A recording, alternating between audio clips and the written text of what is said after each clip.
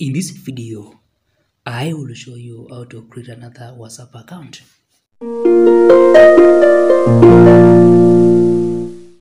Now, you need first to go to settings, then account, and from there, you can start adding another account from down here. You can also use this drop down icon to add a new account.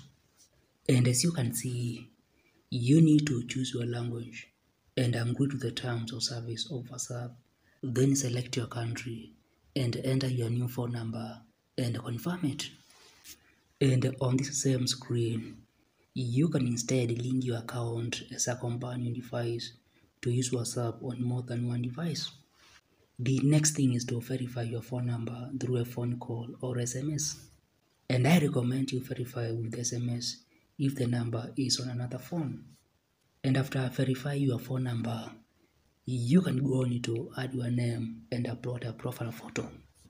You can also create a passkey to help with the account login and security. Then finally create your new WhatsApp account. And with your new account, you can chat with other people or make calls and access all other WhatsApp features and make your appropriate settings. And you can always switch to your other account. And to remove the additional WhatsApp account from your phone, you need to go to settings, then account, and go on to remove the account.